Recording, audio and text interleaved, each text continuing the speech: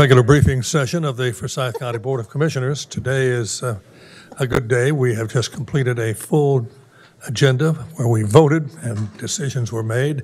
What we're about to do is brief ourselves, get a briefing from the county manager and other staff on the next meeting that we can have the opportunity to vote on. And having said all of that, I'd like to introduce Dr. Don Martin, who is the Vice Chairman of the Forsyth County Commissioners, to continue this briefing session.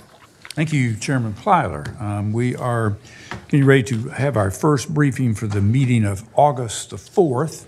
And if people are counting weeks, the reason we're missing next week is that the National Association of County Commissioners is having their annual meeting, and most of our group will be there. And we will not be meeting in this room next week, but we will be back for actually a briefing, the actual second briefing on July 28th. And then our actual meeting that we're starting the briefing will actually be on August the 4th. We had our first bi-monthly sort of discussion item, sort of report session this morning. So as a result, we have no discussion items today.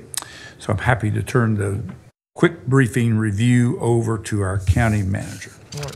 Thank you, Mr. Vice Chairman. So as is our practice, the public hearings, we will go ahead and brief as we, more in detail formally. And so we've got two of those, and then I'll just quickly run through what the other items we're working on. And those items are not live on our website as of yet, but we'll get those on there as we get them developed out.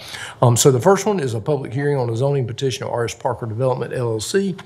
And it is zoning docket F-1617, and I'll turn it over to Mr. Kirk Erickson. And he will review this. Obviously, this is one that you've seen twice. We made it almost to the finish line, and then we pushed it off, so we're redoing that one. So good afternoon, Commissioners. As the county manager mentioned, Excuse me, I'm sorry. That was the quickest report I've ever heard.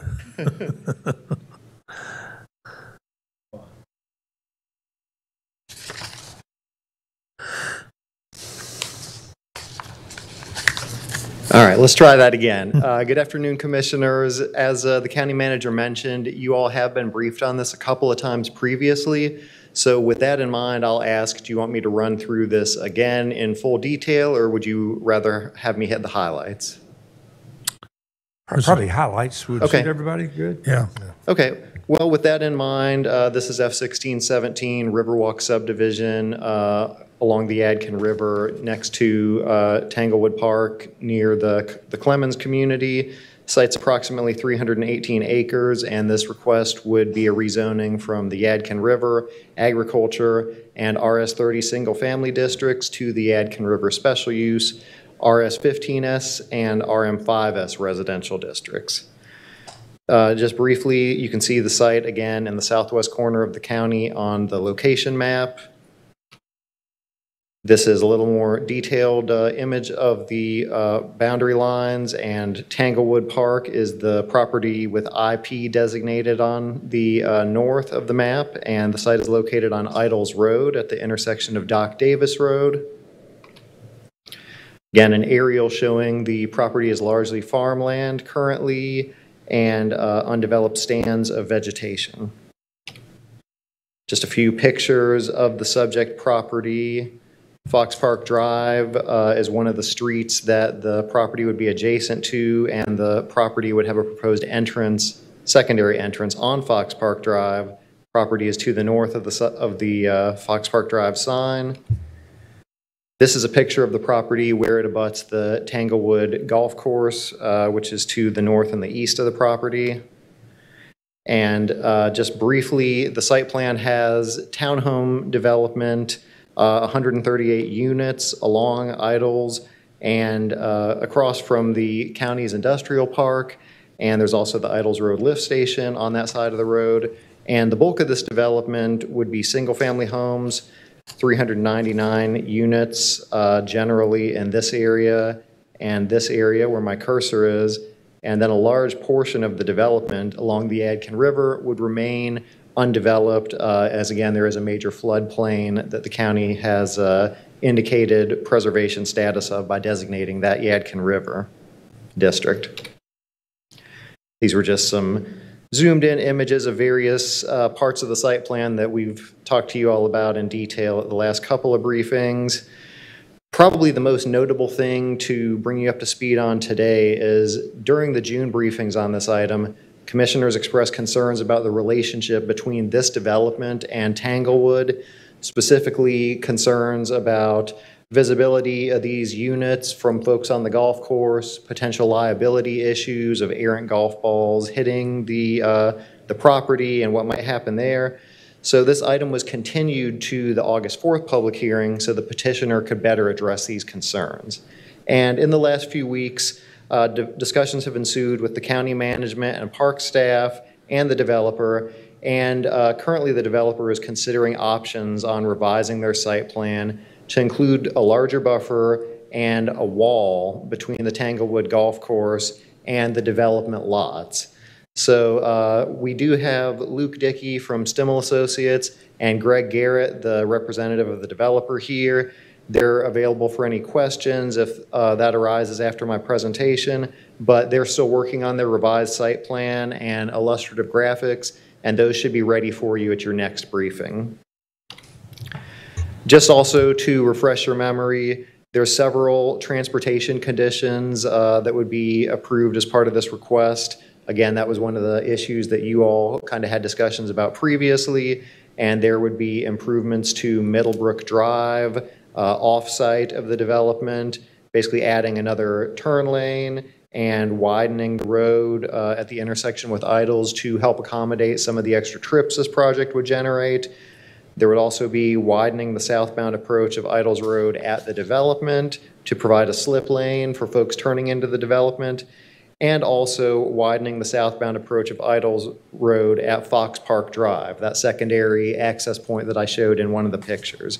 So kudos to the developer for providing these improvements and trying to address some of the traffic that they're going to be generated, because that is one of the concerns that we heard at the Planning Board public hearing. With that in mind, with access to public sewer, which this project has, the legacy plan recommends that this area be treated as a suburban density neighborhood, which would allow development of 0 to 8 units per acre. This request would also increase the variety of housing types in the area, which is a stated goal of the comprehensive plan. And as mentioned, a large percentage of the site would be left undisturbed. The Planning Board heard this on May 12th. There were numerous speakers. Again, as I mentioned, opposition was largely centered around traffic concerns with a few other ancillary concerns thrown in. And the majority of the board did recommend approval of this to the commissioners. The site plan does meet ordinance requirements, and I'm glad to answer any questions. And again, the development representatives are also here. It's good. Thank you. Questions? One question, Mr. Vice Chair. Were there any concerns raised by the citizens that the developers did not respond to? To my knowledge, everything has been addressed. Again, the developers were concerned about cut-through traffic, which that's not really going to be a huge concern of this development because Fox Park would be the only road that folks could cut through. But due to the circuitous kind of curvilinear nature of Fox Park, it would probably be better for folks just to go through Riverwalk Main Street to exit, because that would put them closer to Middlebrook or the Idols Road connector, which is the direction that most traffic would be going. Stormwater, again, they've done a large amount to address that. There's a lot of carrying capacity in the floodplain of the Yadkin River, so we've talked about traffic. We've talked about compatibility with adjoining development. Overall, this site is only 1.7 units per acre, which is equivalent to RS20 zoning, which is kind of Clemens standard zoning district. So staff believes that this has done a good job of addressing all the concerns. Yeah, I was just going to add that in the concerns we raised from parks, there were two concerns. One was the golf, really looking forward how those houses, once they are constructed, could be impacted by the golf course. Are you going to have golf balls come over and that kind of stuff? The other concern was lights from Festival of Lights. Folks who buy those homes, particularly on the road that that cuts into Idols, from the back of the park, for 2 or 3 months out of the year. That place is lit up with festival lights, and while some people may think that's a good thing and they would like to live near that, some may not. And so that was our other concern that was conveyed to the developer. And so we'll see what the concerns or what the I solutions. think Mr. Garrett could address that today if it's okay for him to do so.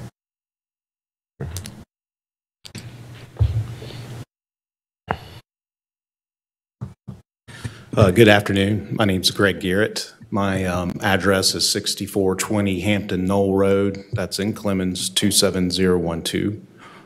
Incidentally, I'm about 1.5 miles from this property. So when any of the traffic comments come up, I'm in it. It's not like I'm a developer that's way off in another state or in another city or even in another part of the county. I'm there, okay? So I think that's important to know. Yes, we've had some very productive conversations. Of course, this one's been kicking around for a while, and I believe we are very close to having a revised site plan that will meet most of those concerns. Of course, early on in my process for doing the due diligence on this potential development, I spent time with Mr. Watts and his director for public for the Parks and Recs, and we did spend significant time talking about the light festival, and that's one of the reasons for the townhouses being located where they are, because that is a little people that move into townhomes. They're okay with sharing a wall with others, and so it's usually more open-minded to something like that. Of course, we have backed it up already and had planned for extensive landscaping. Plus, there will be extensive disclosures about the Festival of Lights with the time frame that takes place, and we want to set the expectations right. You guys don't want those phone calls. I don't want those phone calls. The builder doesn't want those phone calls. So we think that it's very important to just be abundantly clear and not just throw in a document, where they're just signing and not reading. This is a separate document that, they will look and have an eyeball to eyeball, this is what's happening here.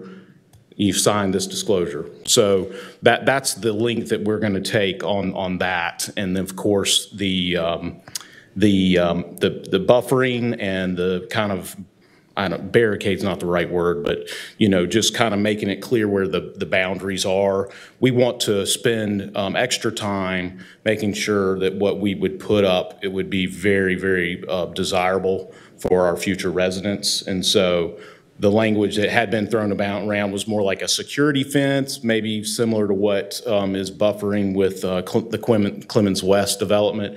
We want to go beyond that and do something much nicer. So we're pricing out a brick wall. And maybe that wouldn't be the entire buffering. There's some places where there's already a lot of vegetation in between, but wherever the residents are really close to the golf course, that is absolutely what we want to do, something that's very, very aesthetically pleasing, that will be good for our customers to look at, but also good for your customers that are out there on the golf course.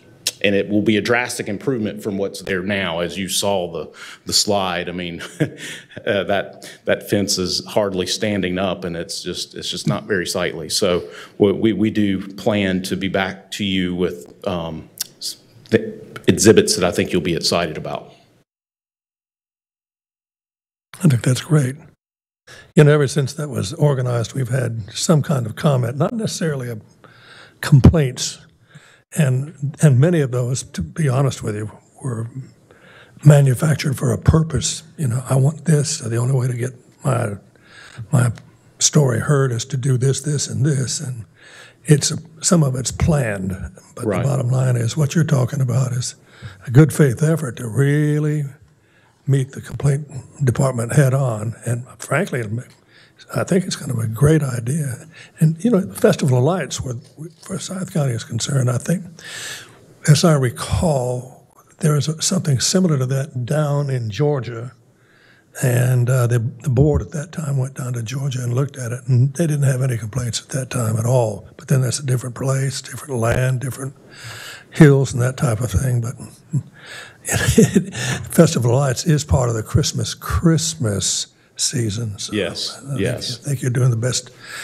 That's really good. Yeah, Really and it's good. all tastefully done. I mean, the Festival of Lights is well done, and you drive around town at nighttime now and you see those kind of lights everywhere. I mean, everyone likes having lights now, so, Yeah. but we want to do our part because we don't want those phone calls, and I know you don't want those phone calls.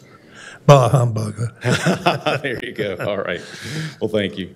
Any questions for me? Well, I just a comment. I'd had a little heartburn about not the traffic at the Middlebrook Isles Road intersection, because that's been addressed, and I think that will handle that. But I do think most of that traffic at the time in the early 5 or 6 years is going to turn left and get on Middlebrook, and the real intersection I think it's a problem is at 158. I think that's where the backup is already backs up there now, and those things. And in fact, I read the comments in the planning hearing. There are people that I drive my kids to school, getting stuck. It takes me 4 light changes a turn. But I did just today. What was good news? Pat Ivey was here this morning, give us an update on some other transportation issues. We took a break. I had a chance to talk to him some.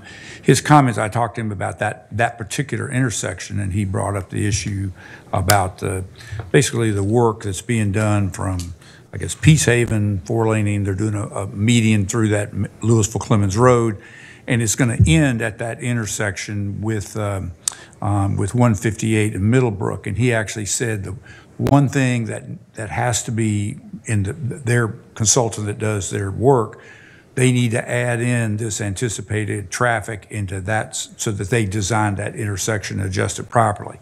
He seemed to think that would happen, and it would probably end up with a 4-lane, but only at Middlebrook on just a little piece as it flares up close to the red light. And that sounded to me like it would probably work. And hopefully the timing, and since it's phased the way it's currently phased, it looks like that is likely to work.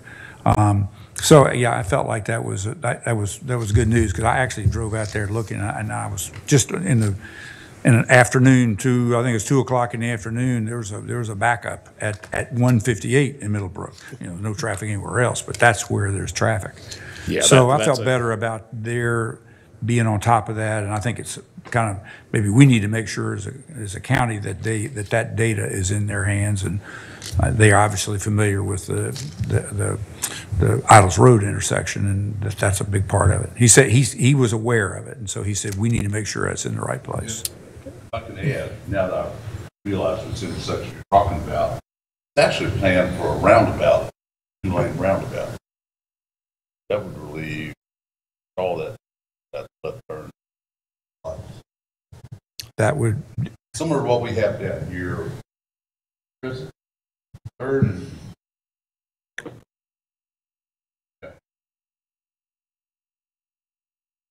2 lanes all the way around. yeah, it takes a big radius to do one that's going to be big enough for 4 lanes. But yeah, maybe that works.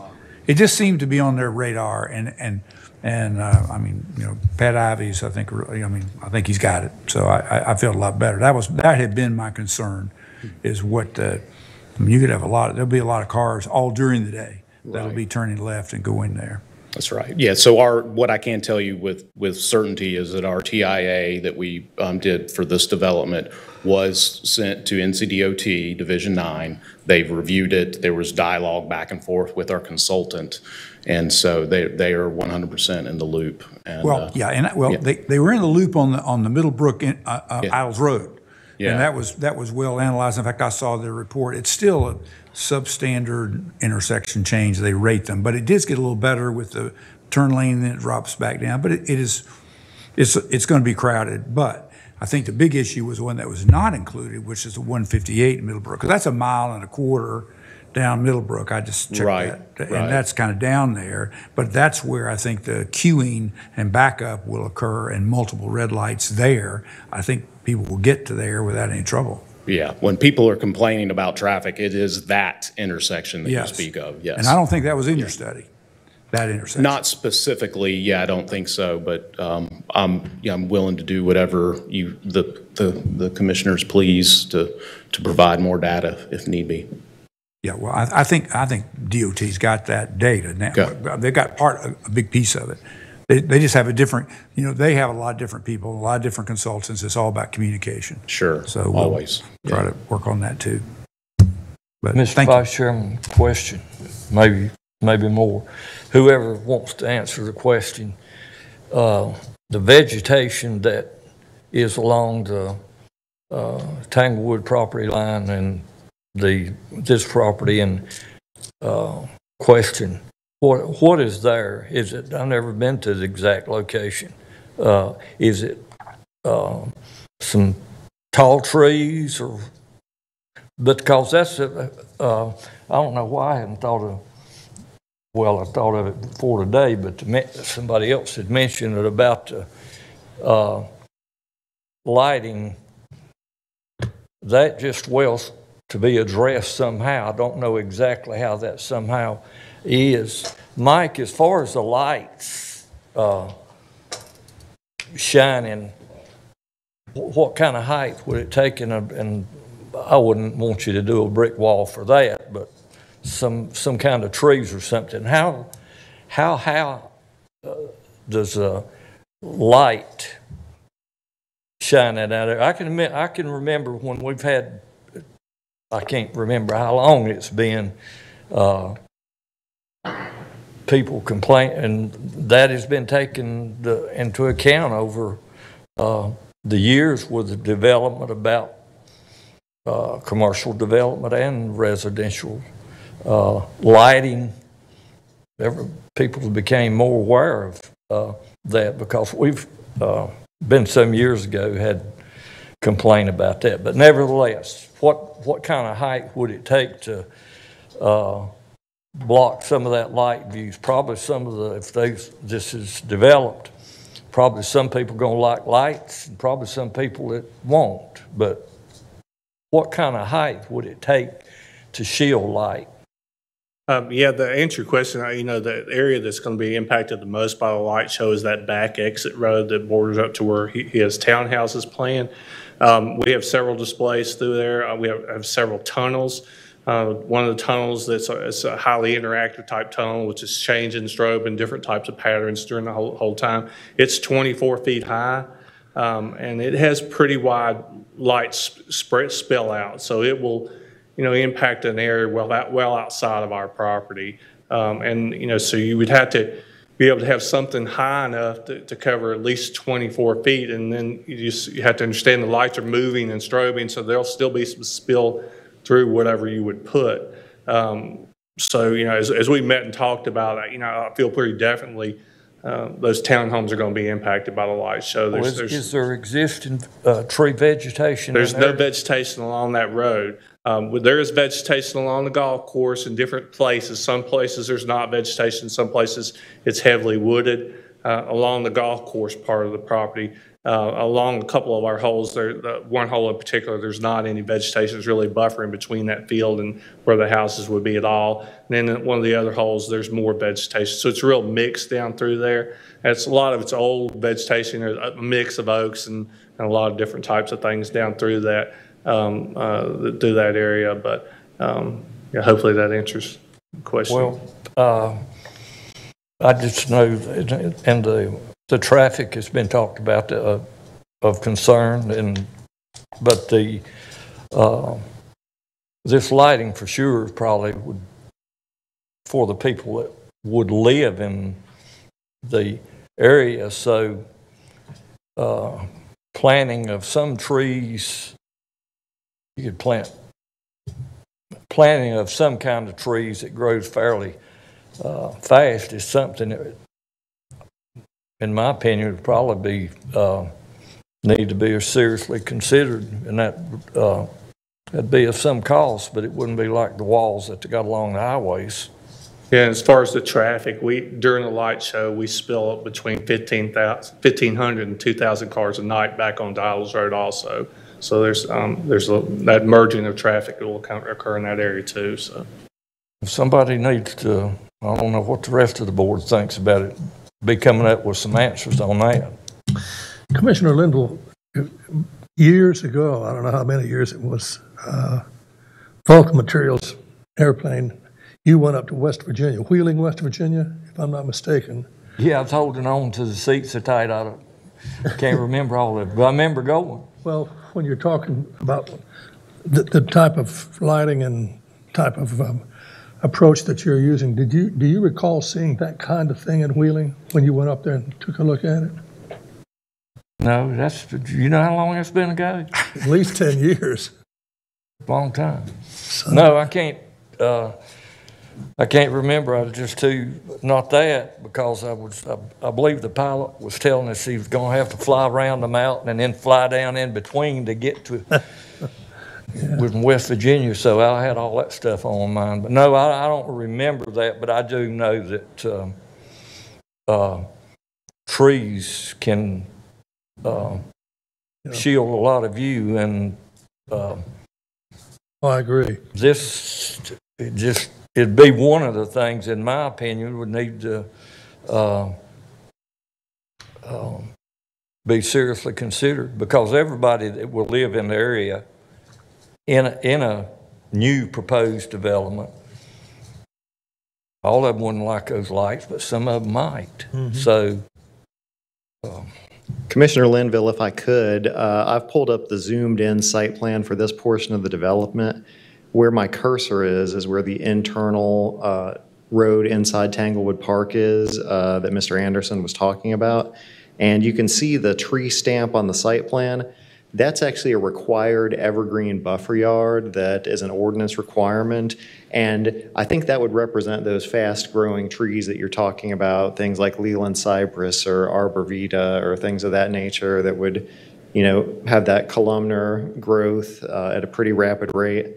Now, again, as Mr. Anderson said, it's not going to screen everything because there's going to be strobing and things of that effect, but I think that there's some workable things that the developer could do building upon what's already on the site plan to address those concerns. What's the width of the green line there that's right next to the road? That is in a 100-foot buffer, the one next to the road, and that's a requirement because this is a planned residential development. That's called the thoroughfare open space. Gotcha.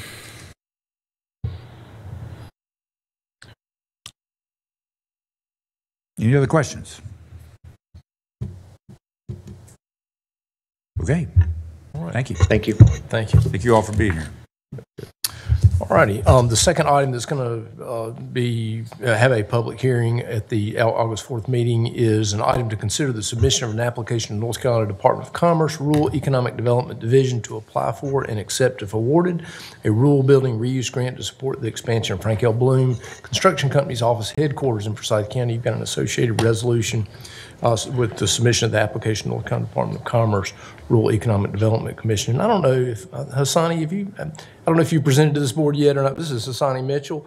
Hassani filled the position after Kyle Haney was promoted into Dan Cornell's old role, and so you've got the new Kyle Haney here, and Hassani's just jumped on board and done great work, and we appreciate you. Hassani. He's the new Kyle Haney. Well, he'll be he's the Hassani Mitchell now, so he's the guy, and Good. so he's working with he's really taking the economic development. How do you pronounce that first name? It's Hassani. Hassan. Hassani, yes, sir. Hassani, okay. Yes. Yeah. That's good. Thanks. Thank you. Yeah. Certainly a pleasure. Thank you, Mr. Manager, for the introduction. Mm-hmm. Pleasure to be here all today. I got a presentation.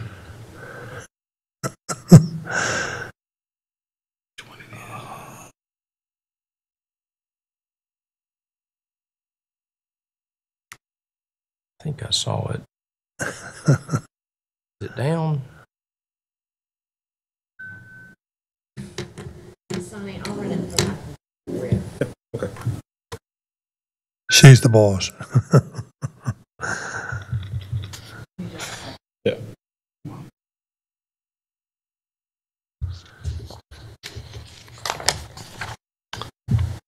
You from Winston-Salem? I am. I'm a Winston-Salem native, proud alumni, double alumni of Winston-Salem State University. Oh, man. Here. Okay, you just rung the bell. Yeah.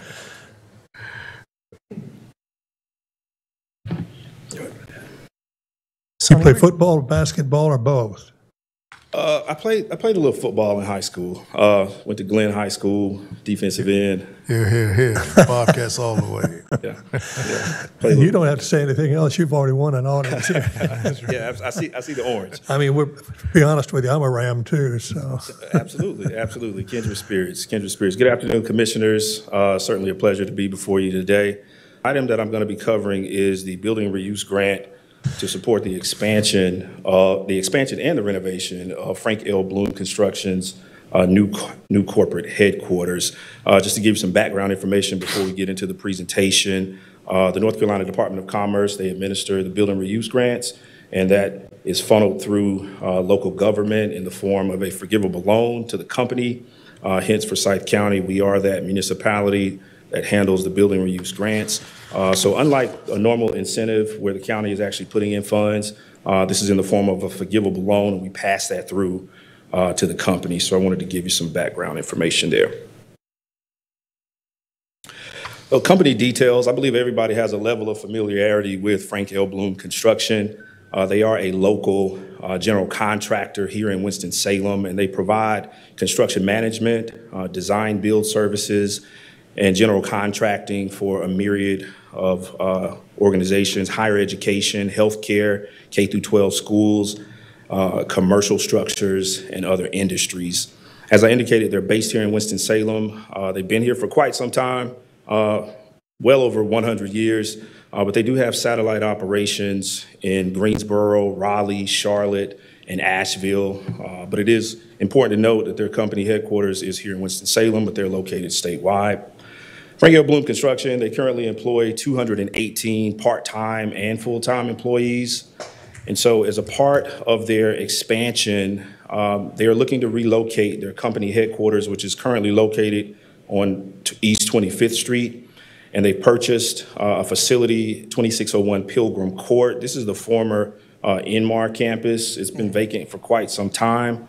And so Frank L. Bloom Construction will locate their company headquarters from East 25th Street to the location on Pilgrim Court. I do want to note they will still maintain that property on East 25th Street. They will house equipment there, and they will also have some self-performing divisions that are still located at that division. So it's still going to be active, but all corporate operations will take place at the Pilgrim Court location. This is the property off of Coliseum? Yes, sir. Yes, sir, it is. It's been vacant a long time.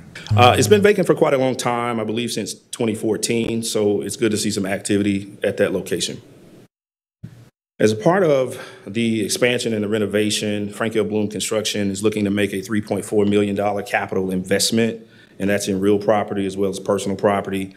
And a part of the expansion and renovation, they look to create up to 35 new full-time jobs. And those jobs, if you're curious, those jobs include account managers, field engineers, project managers, superintendents. Their HR division as well will all be housed at this new location. So to talk about the incentives, as I stated earlier, this is a building reuse grant. State of North Carolina has proposed up to $350,000 for the expansion and renovation of this project. As I stated earlier, the applicant must be a local government entity, which is us, and we pass those funds through to the company in the form of a forgivable loan. We're responsible for repayment if the terms aren't met, but we do have provisions and a promissory note to guarantee those funds at the end of the project. And I'm happy to take any questions. Sounds good. Thank you. Thanks, Sonny. You did a great job. Very good. Thank you very much. All righty. So the only Wait a thing. minute, Committed Capital wants to know if there's a cafeteria for him.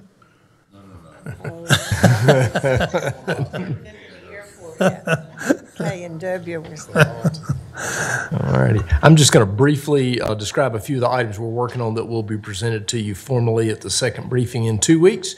And so the board had some discussions around a naming policy for Forsyth County facilities, and so Damon's working to get those recommendations to you based on the comments that he heard. We do have some budget and finance matters, one around the motor vehicle and mobile equipment replacement capital projects ordinance.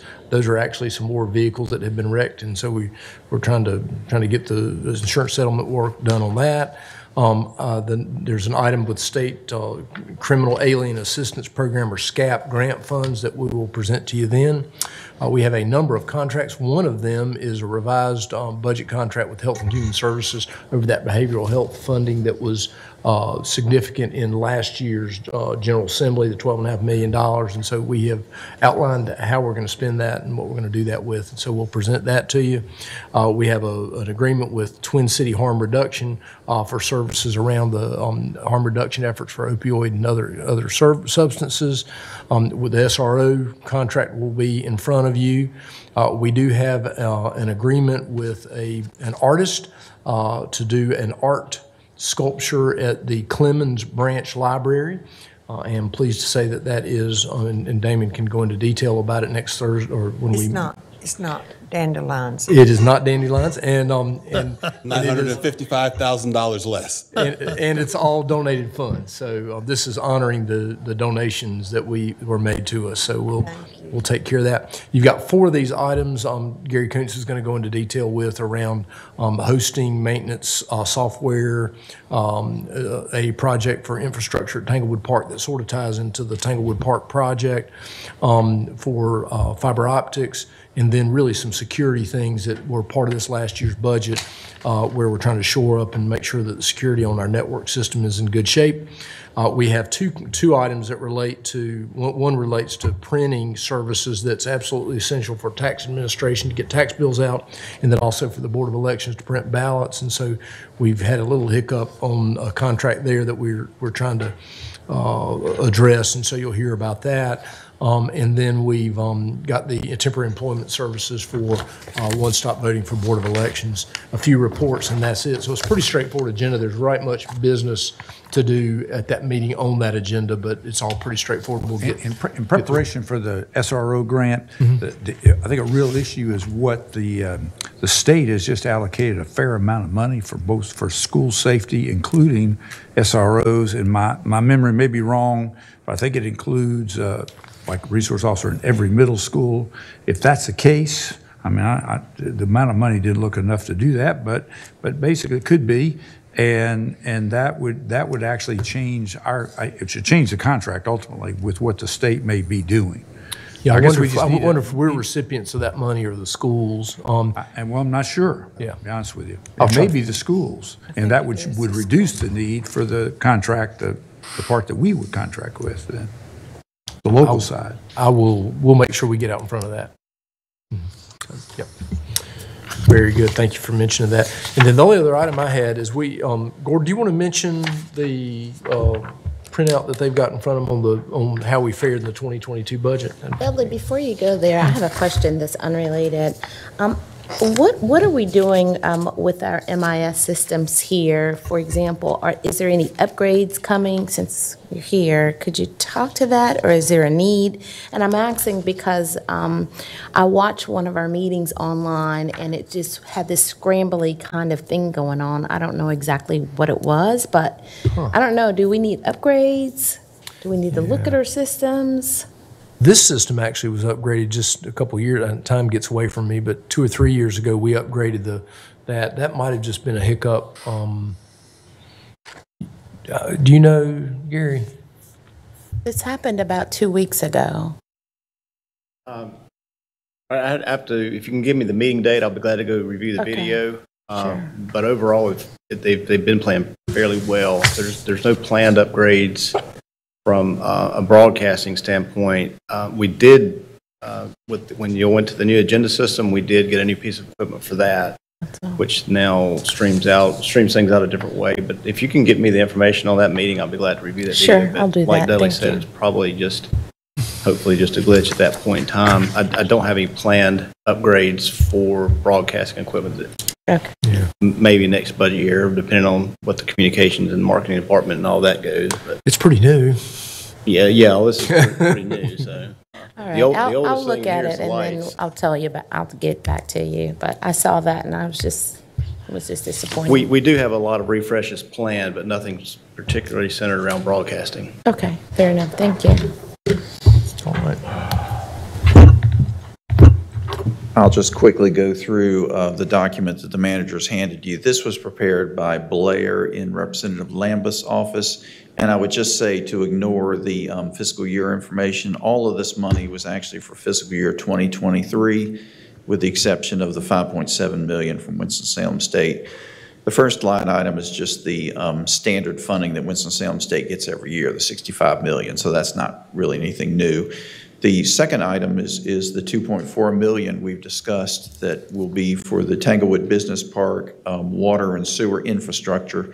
As you know, we've funded the lift station there, and a road is being constructed to access this. This will allow us to get the site more ready for a business. We're moving toward getting a shovel-ready site, so in case, you know, a wonderful project comes down the pike, we'll be able to accommodate that.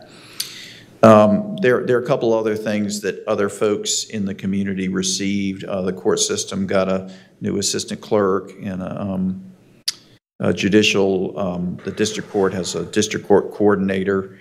Some towns got some money. And then there was a $700,000 entry for Forsyth County, which just says local government project. And so that was not tied to any specific project. We did not ask for $700,000. All the projects we asked for were $3 million or more. But anyhow, I'm sure the manager would appreciate if any of you have ideas that $700,000 could be used for. Ashley Perkinson, our lobbyist, has asked around, and so far, it apparently hasn't been tied to any specific project. It just says local government project. And some other communities also received money. Kernersville and Clemens also received money. And you can see the list here. I don't really know too much about the items other than the two Forsyth County amounts, but I'm happy to answer any questions if you have any. What's the difference between the budget committee report and the budget bill?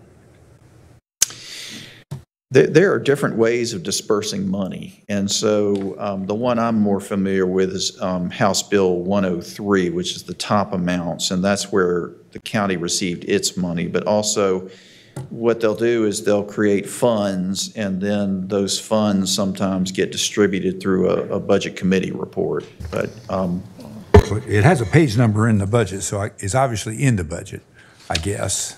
I mean, it has a page number, but the page number is from the budget committee report. The above is the page number for, on the top is the page number for the House budget, the House bill.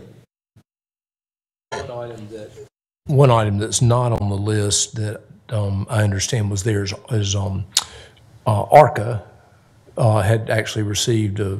They received $2 million.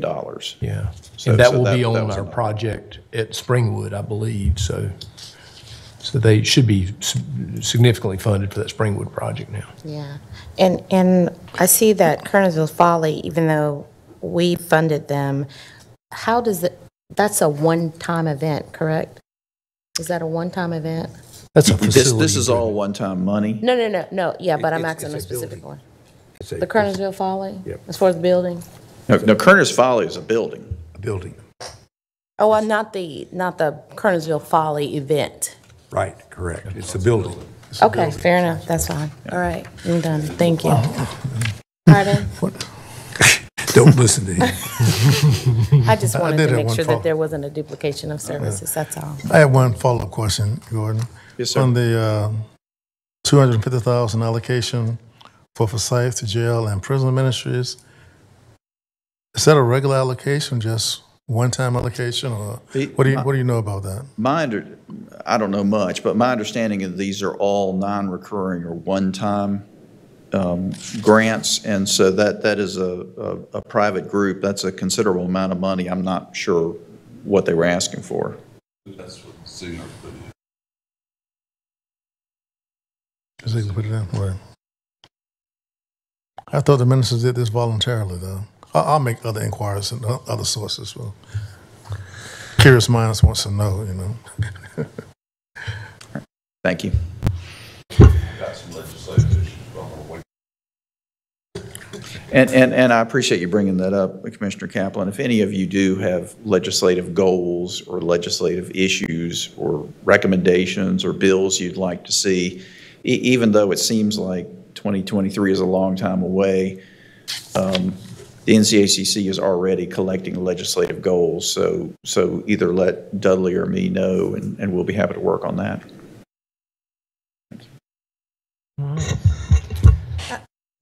Are we finished with that?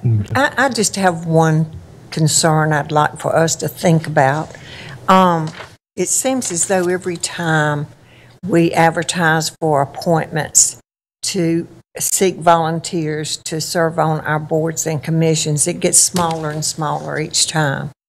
I honestly do not think that we show these folks enough appreciation. Some of those boards are very time-consuming. Years ago, and it was pre-COVID, so I can't remember how long ago, but we used to have, I think it was around Christmas time, we would have a reception for all of our commission members. And they really did appreciate it. It was a time for them to come in and we could personally say thank you. Have a little light refreshments, nothing major. But at least we showed them that we were appreciative of their time. We don't do anything for these folks now. Don't even invite them in and give them a except write a peanut. letter and say, you know, thank you for applying. But I just think we need to spend more time coming up with a way to show these folks we appreciate their time, because these boards are very important. Good to the idea, county. yeah.